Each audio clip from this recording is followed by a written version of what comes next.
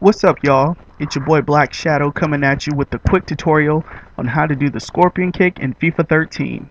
As you guys already know, it is a bit harder to do the scorpion kick this year, so hopefully this tutorial will help your probability of doing it. As you can see by the footage, you want to dribble the ball towards the 6-yard box in the inline. Face the goalkeeper and tap LB and X, and right after the cross, hold left trigger and quickly tap B 5 times and aim the left thumbstick towards the goal. It will take quite a bit of practice, but I promise you it'll work.